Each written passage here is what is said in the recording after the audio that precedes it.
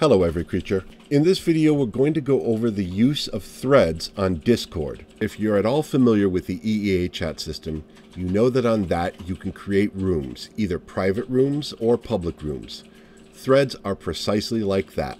Threads are temporary rooms that can be created by regular users. You don't need to be a site admin, you don't need to have special privileges, anyone can do it. Like EEA, when a thread hasn't been used for a while, it will go away.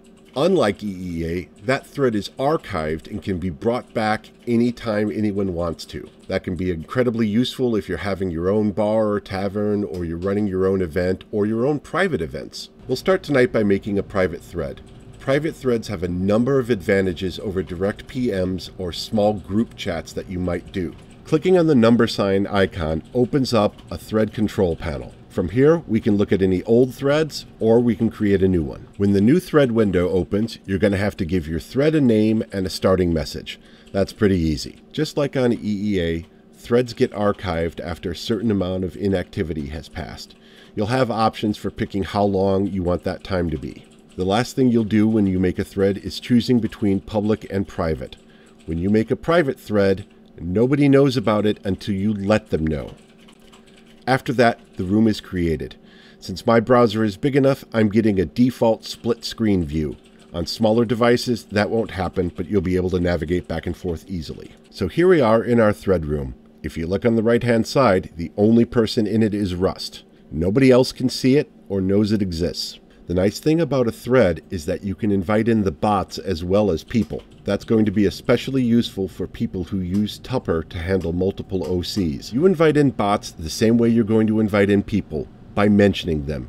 If you do an @ mention in the channel, it makes the channel visible to whoever you flagged. So in this example, we're going to invite in the bots and one other player. Now that you've invited in the bots and the players that you want in the private room, that's all you need to do. Go ahead and start role-playing. The room is now completely private. Only the people that you informed about the room can see it, and you can go about your dirty, sinful business as you like. When you're done with the room, you don't even need to do anything. Just stop typing. It'll go away eventually on its own.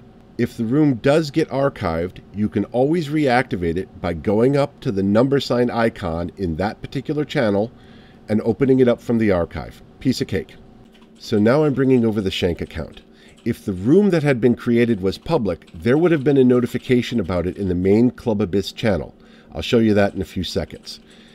Now, for the sake of full disclosure, I have to tell you that as the site owner, I can go up and look at the threads in a chat room and see even the private ones. I can't see what's in them unless I deliberately enter it though.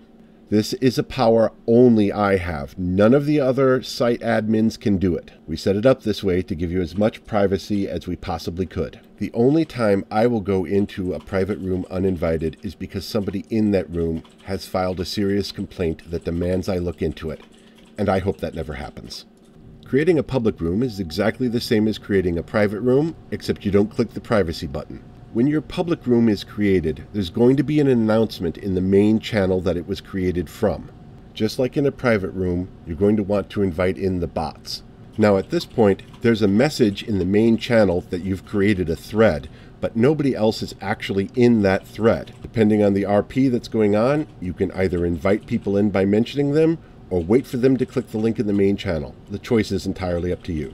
So now what I'm doing is switching back to Rust's account. Rust sees her VIP private room, which she's in, and in the main channel, she sees the announcement from the new public room, which she has not yet gone into.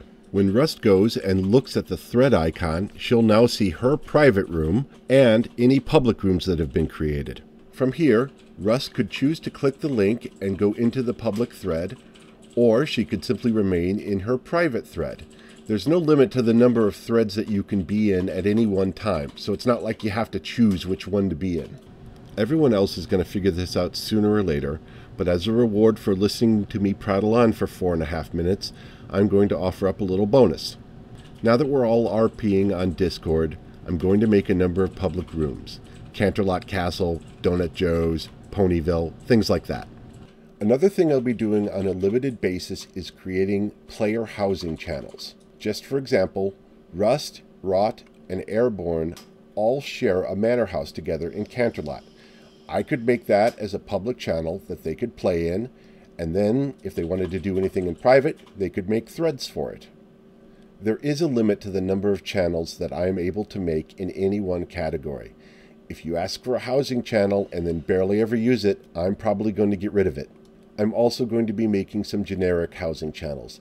You can use it for a scene, and when that scene's over, somebody else can take that channel and use it for whatever they want to use it for. I'm also willing on a limited basis to make player-run business channels.